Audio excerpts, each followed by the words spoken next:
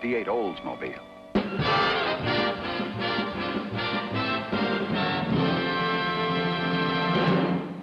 Now, our first guest tonight has just about set the world of show business on fire in the last few years. I only have time to mention a few of the major highlights of his fantastic career, and I'm sure you recall most of them. At the age of 2½, he picked out Rock of Ages on the piano.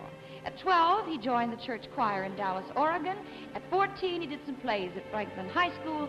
At 17, he appeared on an amateur show from Portland. And at 19, he was a straight man in a comedy act in Seattle.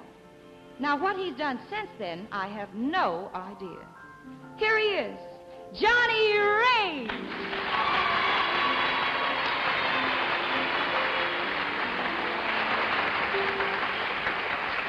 If your sweetheart sends a letter of goodbye,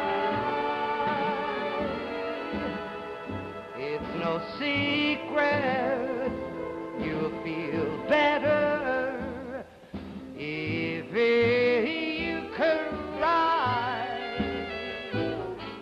when waking from a bad dream. Don't you sometimes think it's real, but it's only false emotions that